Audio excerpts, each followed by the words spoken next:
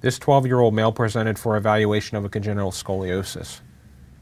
A previous CT of the lumbar spine demonstrated hypoplasia of the posterior elements of several lower lumbar vertebrae with frank dysraphism in the sacral spinal region. On MR imaging, there is a moderate leftward convex scoliosis of the lower lumbar spine. The sagittal T2 weighted images demonstrate a low-lying conus tip at the mid-L4 vertebral level. On the sagittal and axial T1 weighted images, there is a lipoma within the filum which extends to the left in the upper sacral spinal region. There is also a combination of hypoplasia and aplasia of the posterior elements from approximately the L4 vertebral level to the mid-sacral spinal region.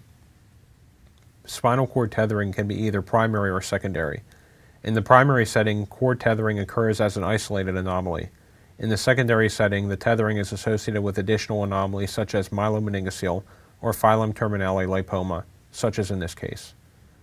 Tethering is a result of discrepant growth between the vertebral column and the actual spinal cord, resulting in stretching.